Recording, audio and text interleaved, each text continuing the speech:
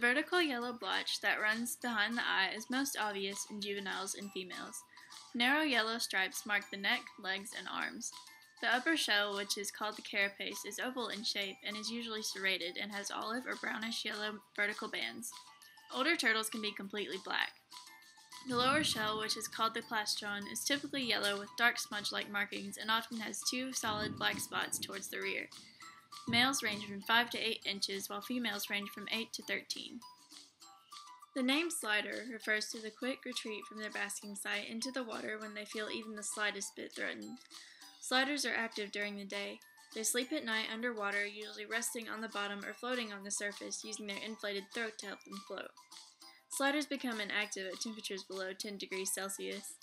They will often hibernate underwater, under banks, and hollow stumps. They will come out of hibernation in early March to late April. Some sliders may attempt to bite and scratch when harassed, but most pull their head and legs into their shells for protection. Hello. Now, most humans often believe that because of their shells, turtles are clumsy and they lead slow-paced lives. But that is incorrect.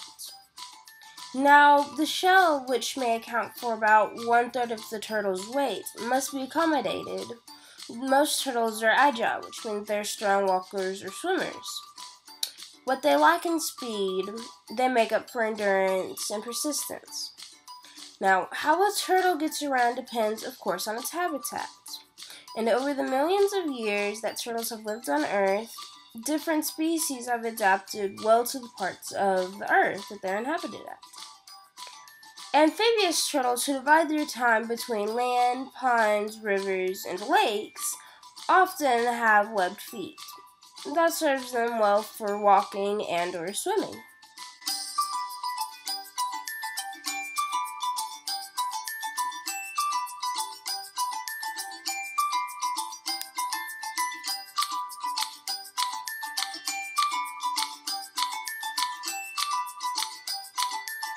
Well, the yellow-bellied turtle usually mates between March through July, although mating can extend into the fall or even warm winter months. Now, while they're under the water, the male will swim toward the female, and he'll flutter his claws on and or around her face, creating water currents that may entice her to mate with him. Now, if the female is willing, then she will sink to the bottom and he will follow and they will mate. Now, if she is not willing, then she may act aggressively toward him, much like humans. Now, after mating occurs, the babies will emerge from their shells about 2 to 3 months after.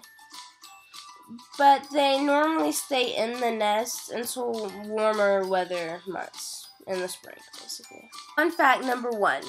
The Yellow Bellied Slider Turtle communicates with its touch and vibrations. Fun fact number 2.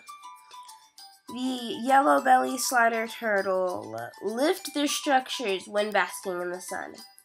Fun fact number 3. The Yellow Bellied Slider Turtle was formerly the most commonly sold turtle in the pet trade, but its sale has dropped since it was a known carrier of Salmonella bacteria, which causes intestinal disorder. Fun fact number 4. If the turtles are shy, they'll lose their shyness quickly.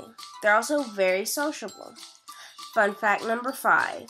Yellow-bellied slider turtles can live more than a quarter of a century.